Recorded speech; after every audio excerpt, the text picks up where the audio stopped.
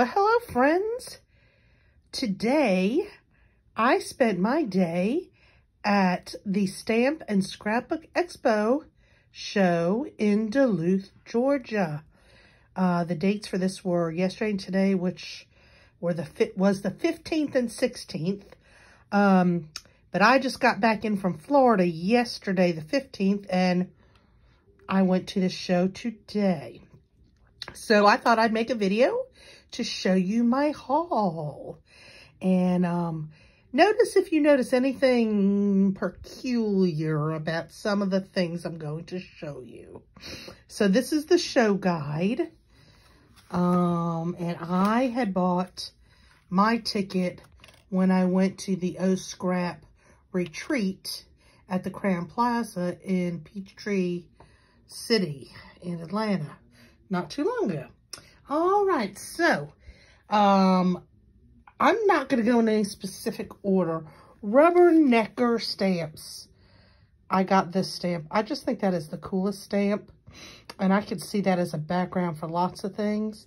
I think I bought quite a bit at Rubbernecker. So I got this stamp. This was not from Rubbernecker. This is a stencil, which I'm anxious to try because I just think it's the cutest thing. I mean, isn't that perfect for me, the school teacher who loves my pens and clips and notepads? I got a paper clip stencil. Cool. So when you go in to the expo and you sign in, you get this nice little bag. This year is from Spectrum Noir, and you'll notice here I have another bag.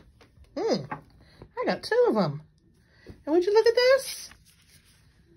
I have one of the Spectrum Noir tri-blends in the orange color, and oh my goodness, I have two of them. How in the world did I do that? We'll talk about that later. This is one of the things on my list. I have seen people using these. These are luster wax. And I got gold. And I got... Does this tell the color there? No. Oh. I guess that's copper. Let me see. Luster wax. I thought it was gold. Yeah, this is definitely silver. And they may have been calling this rose gold, but it looks maybe like copper too. It's pretty. Anyway, I got these cute little clear stickers because I know I've got lots of COVID pages to do. And I thought those were cute. And one of the make and takes I did was this. Now, let me see if I can open it. Hold on. So, isn't this cute? And I did actually buy the die set that you can use to make these. These can be for gift cards, or you can cut photos and slip them in there. I love this. It was a free make and take. Can you believe it? Isn't it pretty? Well, what do we have here? I have another one. So what? I have the similar make and takes, two of them. Interesting. And then we did another make and take where we practiced with line stamps and then stencils to do the coloring. And this is the image we got to color. And whoa, I got two of them. Okay, I also got myself some art glitter glue. And, you know, the cool little precision tip. I got that to go with it. I got, this is a piece of permanent vinyl, and I got it for the color. The color was the specific color I was looking for something. Okay, so I got this die, Nativity Circle die. Oh, I didn't even realize that it wasn't all one piece. How about that? Anyway, that was from Creek Bank Creations. And let me see. Okay, this is this cool little spiral pop-up die, which I bet if you go to YouTube, you can see how it works. It was really cool, and I know that I can use this. It's a 2-piece die. Oh, okay. Yeah, this, I can't wait to make something with that. That's cool. And then I got these slide glides, which go with this die set. And it makes the cutest kind of little round card. Now, it doesn't necessarily make that mermaid. You would have had to buy the mermaid stamp set. But you can use this. Look, you can make it with bumblebees. You can make it, is that a unicorn? So I have lots of different things I can use to make one of these.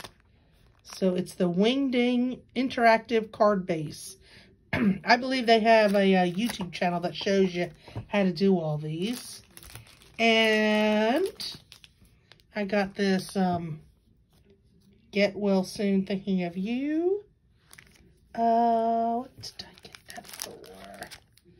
It seems like I got that to go with some. But in order to make, let me see, sorry for all the movement.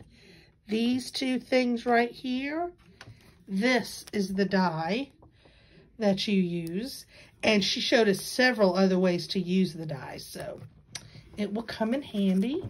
I got a I created button because I did make and takes. And I got 4 buttons by the time I was done. Therefore, I got my cool little lanyard.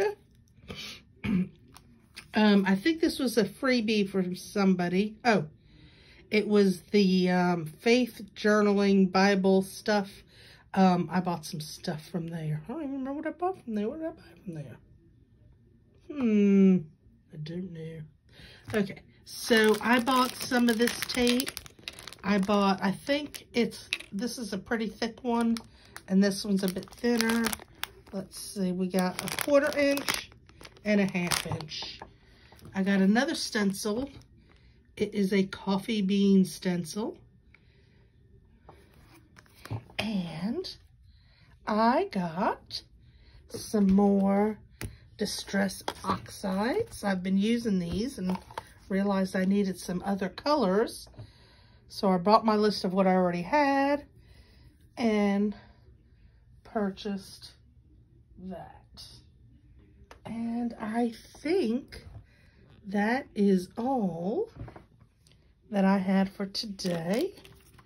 Oh, well, let me explain to you how I have 2 of few of these things. You see, I have this great blessing.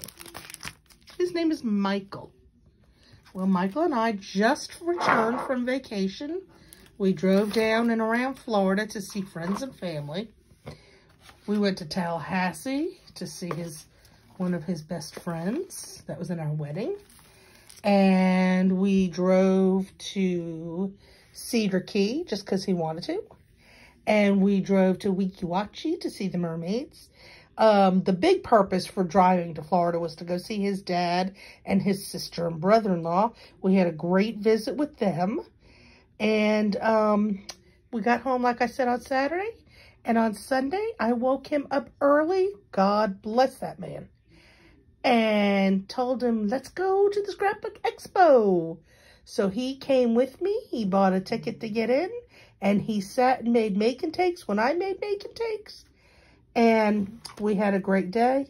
I love being with him. I was with him for the whole week, pretty much in the car. And I was not tired of being with him yet. So I dragged him along with me. And I didn't even have to drag him. He came very willingly. So, friends, that is my Scrapbook EXPO 2022 haul of goods. And now, when I make something, I should probably at least post a picture, maybe even a video of me making it, right? Okay, friends, have a great day. Bye.